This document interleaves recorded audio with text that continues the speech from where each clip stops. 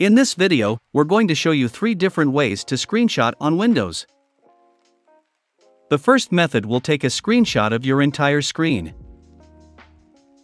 On your keyboard, press and hold the Control key, then press the print screen key. Now, go to where you want to place the screenshot. Right-click on the mouse and paste.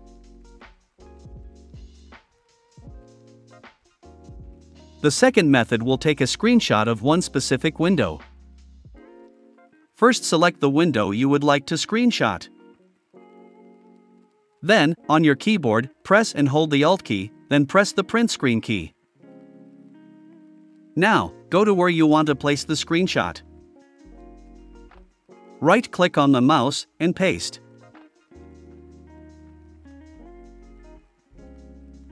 The last method is using the Snipping Tool for those times when you want to screen capture a more precise area. Go to the Start menu. Scroll down to Windows Accessories. Now select Snipping Tool.